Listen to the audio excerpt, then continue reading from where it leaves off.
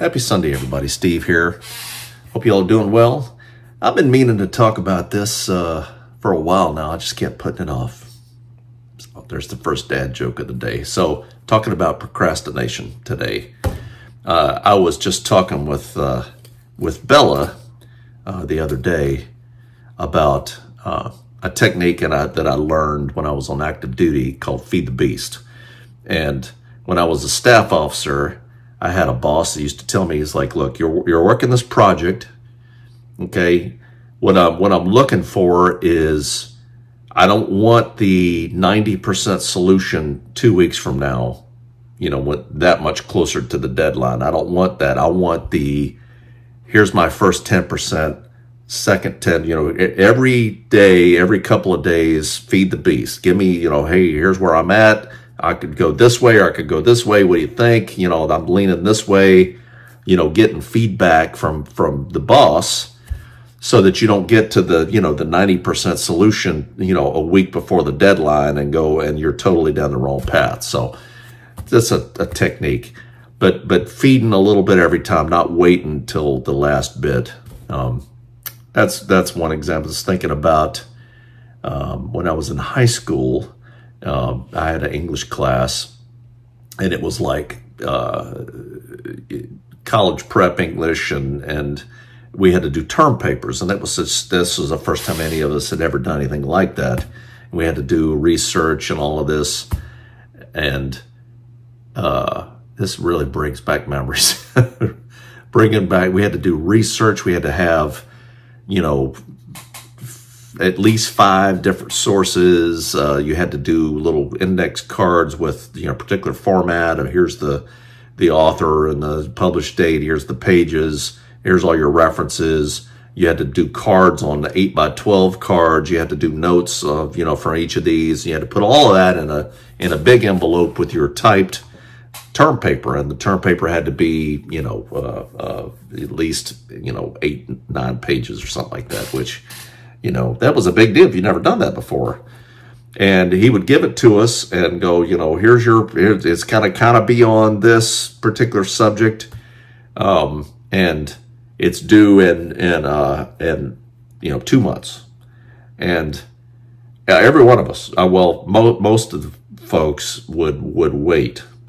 And usually a couple of weekends before it was due, I'd start, going to the library, getting everything back before you had online stuff. Go to the library, get all the books together and check them out, and, finding, stuff and researching.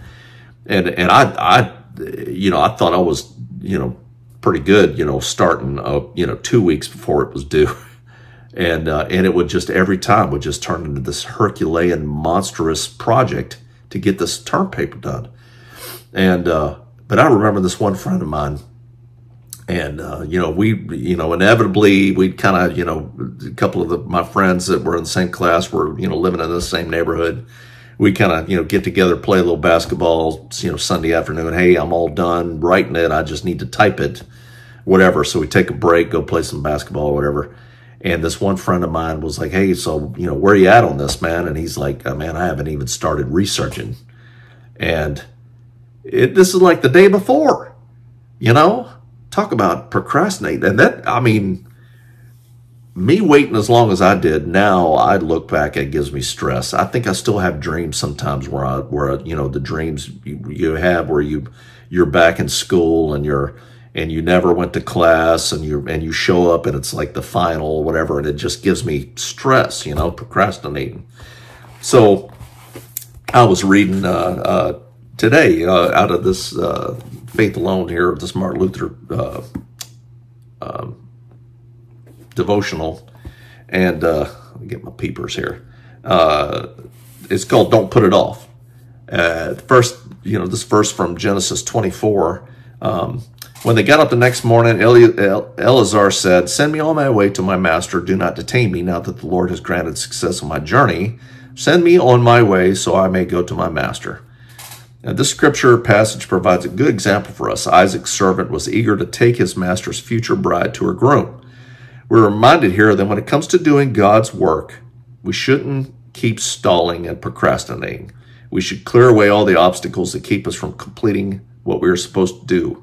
Even non-Christian writers say that after adequately thinking over a matter, people should follow through with their intentions quickly and bring it to pass without delay.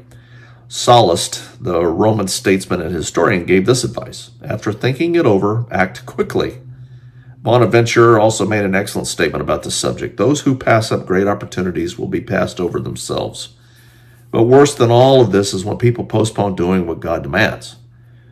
Procrastination results in serious harm. Those who don't answer quickly when the Holy Spirit calls will miss their chance. The Holy Spirit seldom asks more than once. I've learned this from personal experience. Whenever it was necessary to pray, read, or take Holy Communion, the longer I put it off, the less I felt the need to do it. The Holy Spirit doesn't give his gifts to those who procrastinate. He prefers those who willingly obey and gladly carry out God's commands without delay.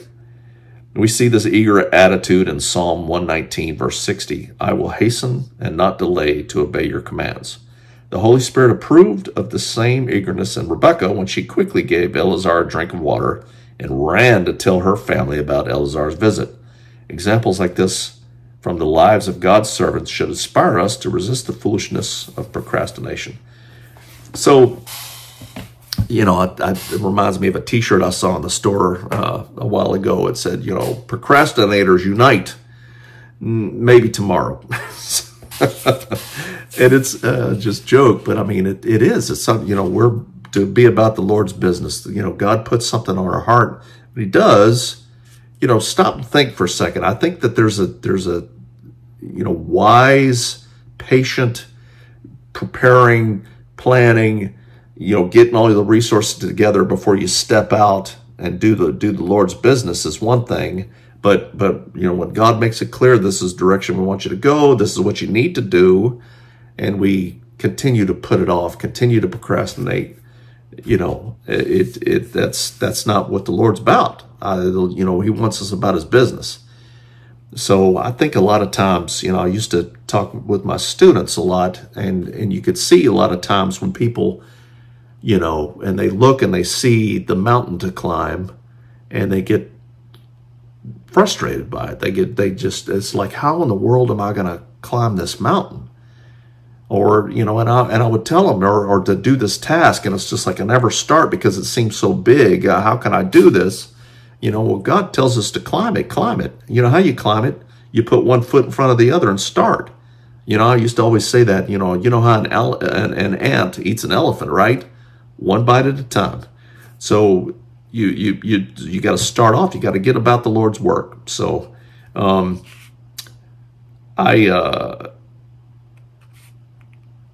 anyway, that's I wrote down on my little notes here. I think that's everything I wanted to talk about. Anyway, I just saw that. I thought about that. I was just talking with Bella about it the other day, and it just kind of sparked my mind. So get to it. Get about the Lord's work. And I hope you have a great Sunday, and we'll see you next time. Take care.